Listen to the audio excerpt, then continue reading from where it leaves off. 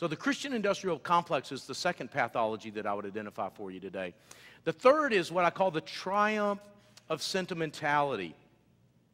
The triumph of sentimentality is the idea that the world as it is, core fundamental reality, does not guide our thoughts and behavior so much as the world as we would like it to be.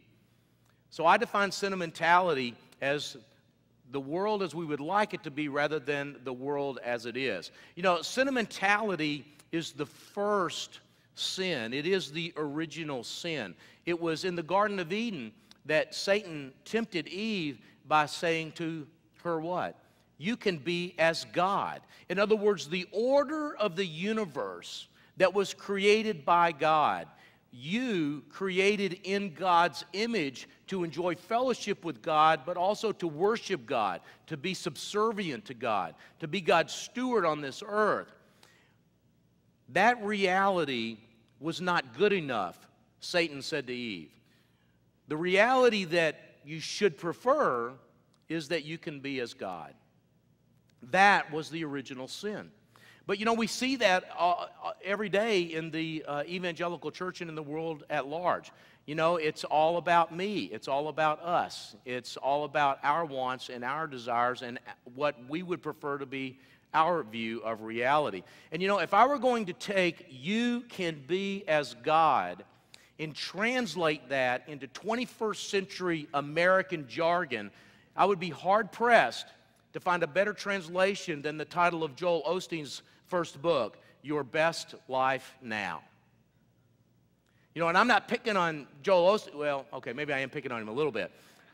But I'm not picking just on Joel Osteen. I'm picking on myself, really, when I say this. In fact, I often tell people when I've traveled around the country over the last few months speaking on a lover's quarrel, I say, listen, friends, you know, I'm not pointing a finger at these guys. When I want to see evidence of the doctrine of original sin, I look in the mirror. That's where I go first.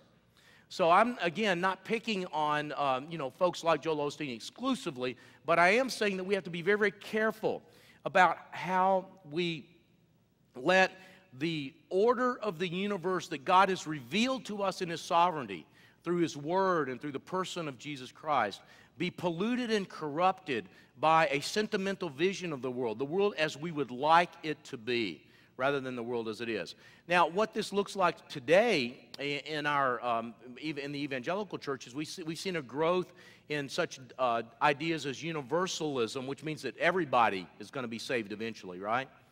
And annihilationism, which says that, well, everybody's not going to be saved, but those that are not saved will just be annihilated. Their souls will just be annihilated. They will cease to exist, and they will not receive eternal punishment as Scripture teaches us.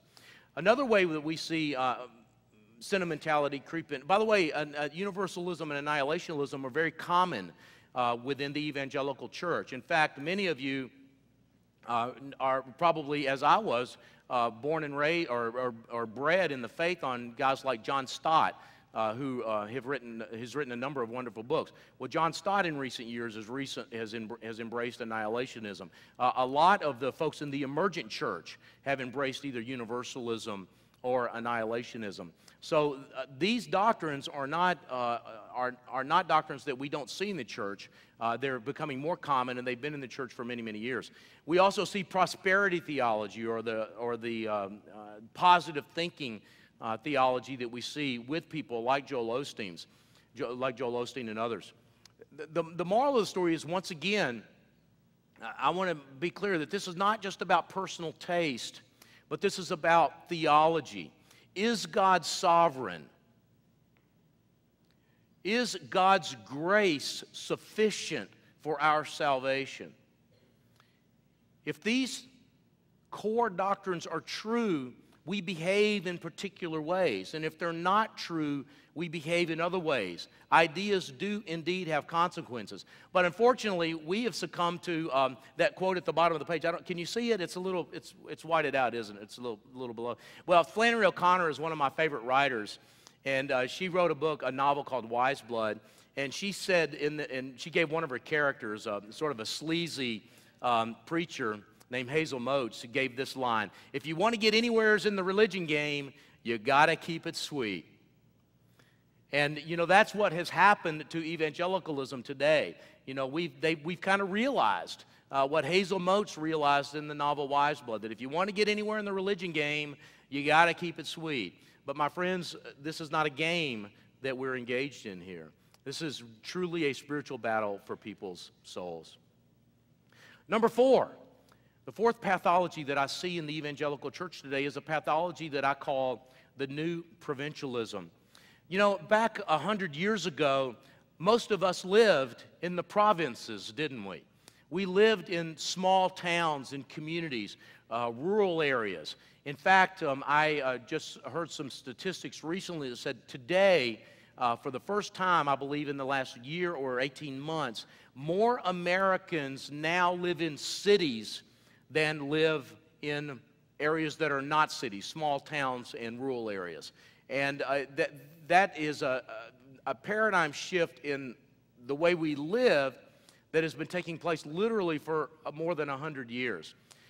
But we all used to be provincial geographically. But today there is a new provincialism. It's what I call the provincialism of chronology.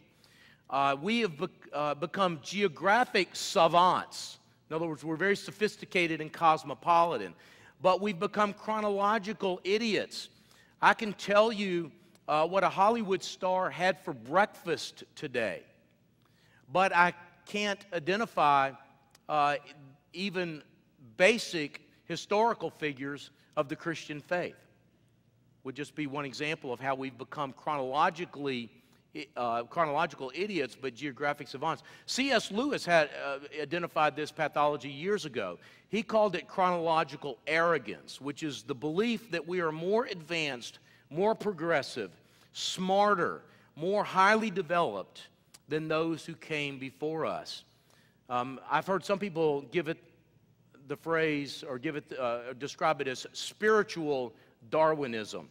The idea of progressive revelation, which we see in cults such as the Mormon Church. And the result is that we do become ahistorical and we do become disconnected. Now, why is that important? Am I simply standing here saying that old stuff is good and new stuff is bad? Absolutely not. Am I saying that we should venerate tradition for tradition's sake? Absolutely not. The New Testament has a great deal to say about the destructive influences of vain traditions. I'm not saying that, but what I am saying is that Christianity is a historic faith. Jesus was not an idea. He was God became man who lived on earth at a particular time. That is what we call the doctrine of the incarnation, and it is core to our Christian faith. If we forget history, we undermine the doctrine of the incarnation. The resurrection is not an idea. The resurrection was an event that took place in history. If we do not study history, if we do not teach our children history, if we do not let the ideas of history and the lessons of history inform the way we behave today, we inadvertently, but in a no less real way, undermine even the resurrection. And if the resurrection is not true, Paul said, we are what? The most miserable of all people. Historical events are at the very core of the Christian faith. When we engage in the new provincialism, I'm afraid that we undermine these core doctrines of the faith. But you might be saying to yourself, we don't do that. I don't do that. Well, my friends, anytime that we embrace that which is new, that which is hip, that which is relevant, we unintentionally, but nonetheless in a very powerful and real way, engage in the kind of new provincialism that I'm talking about.